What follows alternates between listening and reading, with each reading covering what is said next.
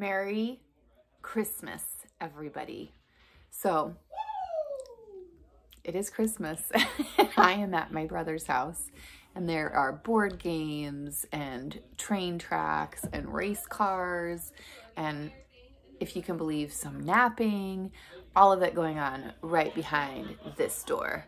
So it's noisy and I'm sorry. And I'm gonna try to keep it down. And we'll just try to make this super quick. But it's Christmas and you guys have watched my entire Advent process, our very first Vlogmas with Karma's a Stitch. So thank you so much. And all of the wonderful comments and all the holiday wishes. Thank you. Thank you from the bottom of my heart. And I hope you guys are enjoying this season as well. But because it's been a month, not a month, it's been 25 days. And each one of my Advents came with a day 25. And I want to share those with you guys. So we're going to do a quick little video and then we're going to call it good for Vlogmas. And we'll see you guys later this week for episode 19 of Karma's a Stitch, and Anthony will be back and he'll be able to tell us about his trip to Alaska. So anyway, let's get on with Advents. So first is PurlStitchandWitch. And this was my stitch marker Advent. And let me tell you, this was such a great, it was such a great experience. I truly did enjoy this Advent calendar. It was a wonderful treat. These cute little envelopes, and she provided us with the string and the clips to hang it however we wanted. So yes, I was pretty excited about this one. I did get a little chocolate, milk chocolate caramel, which is wonderful. And then, oh, somebody's knocking on the door. One moment. Okay. They were looking for the napping person. They're in the next room. So then I got these cute little bells.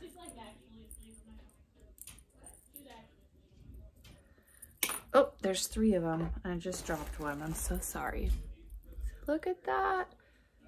These are my little stitch markers for Christmas. Aren't those, can you hear them? So cute.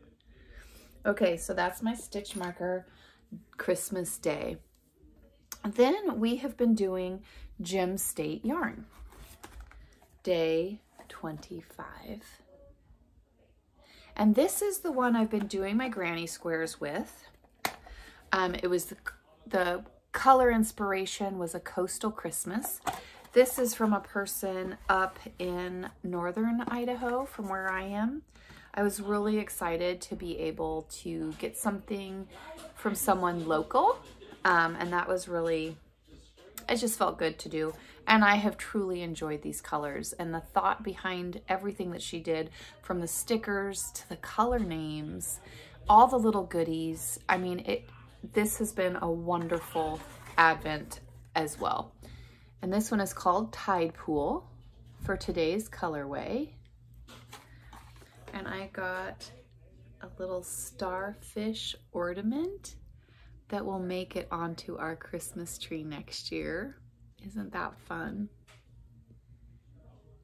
Look at that. And then this is the colorway for Tide Pool. Look at that rose. That is so pretty. This will make a gorgeous granny square. And I think this is more than 20 grams. I'm gonna have to weigh this one. So that was my Gem State yarn. Next, we have consistently opened up, sorry, my hair, we're at my brother's and so I shampooed it, but I didn't bring any gel. So it's just very natural. So next we have done our Cornbread and Honey Advent. And I got a mini here for day 25. Look at that. And this was my Finding Peace color inspiration Advent. Gorgeous colors. I've been happy with the colors throughout every skein for this Advent. This was very pretty. And this is the one, it's going into a habitation throw. And this Advent was one that I chose off Etsy based on a photo that she had. And her colorway, her color theme was Finding Peace. I don't know if I already said that. Sorry if I did. But this Advent also came with a full skein. Do not open until Christmas. So I'm excited to see what this is because these colors have been beautiful and I can see where they come from. Yeah, Cornbread and Honey. Look at that. Absolutely beautiful. Full skein. This one does have a name. It's called Winter Berries. And it is called her 2021 Holiday Colorway. 75% superwash merino, 25% nylon. Isn't that beautiful? And as bad as this lighting is, it's actually picking up these colors pretty accurately. So that was my Cornbread and Honey full skein. And my final Advent was the one from InnerYarnZen. And I chose the, she had two options. I chose the Outlander inspired colorways this year. And I did get a full skein in hers. Now, this is the one where she had a pretty horrific, I don't want to say accident. It was an accident though. And it was just as she was starting to dye up everything for her Advents.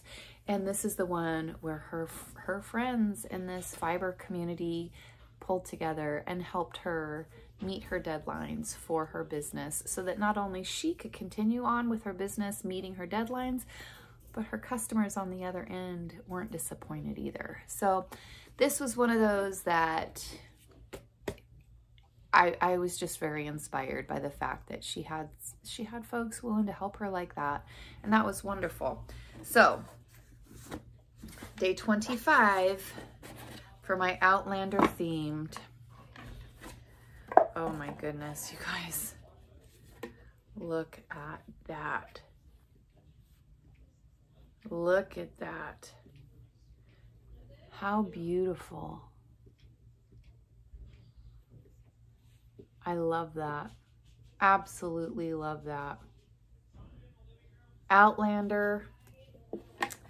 And this is winter. The colorway of this is Winter on the Ridge.